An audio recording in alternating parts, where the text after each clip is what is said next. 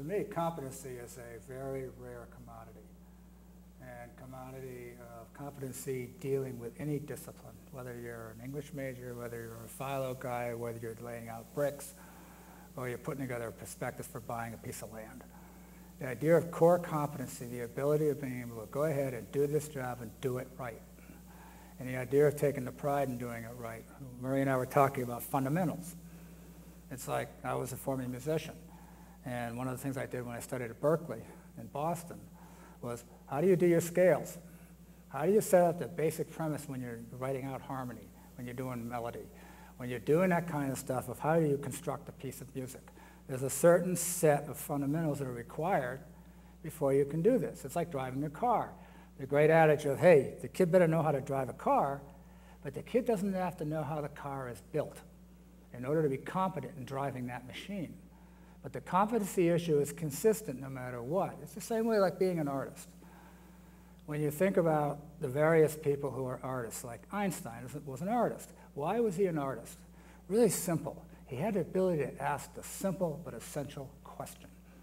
The same way with Michelangelo saying, hey, my David was inside that stone, and all I did is I chipped away the extraneous pieces. So when we start looking at how we deal with this, when we start looking at education, and I agree with Marty completely, hey, you don't learn anything with success. If you turn on a computer and the thing works, or you write a sentence and it's absolutely wonderful, and teacher A absolutely loves it, wonderful. But if Johnny writes a sentence that's kind of like, yeah, and the teacher corrects him on it, you learn something. You learn something every time that you kind of make a mistake. And the question is, how do you encourage a person to keep going and not denigrating that person, say, oh, you blew it this way, blah, blah, blah, blah, blah.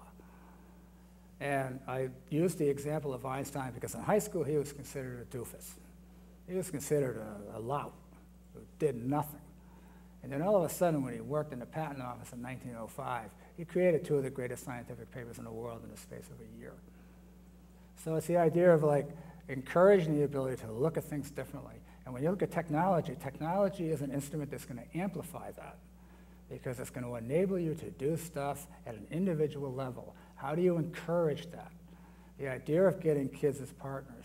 And I don't mean kids, you know, like going in and taking control of the school and throwing bricks and doing stuff like that. But the idea of showing a raison d'etre as to why you need to learn this stuff. Give them the reason why, and then the kid jumps on it. More questions, please. Before we get off of this one, there's an interesting book. It came out about a year ago, but I was reminded of it again at this conference I was at. And it kind of plays into how things are different now than they were. If you haven't read it, I strongly recommend it, particularly for somebody in the education business. The author's name is Daniel Pink, and the book is A Whole New Mind.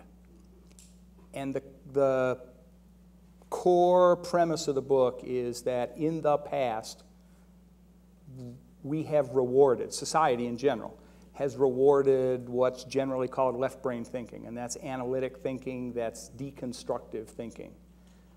And his argument is that as we move into the kind of world that Bob and I have been talking about, the skills which will increasingly be rewarded are more those that are generally associated with right brain thinking.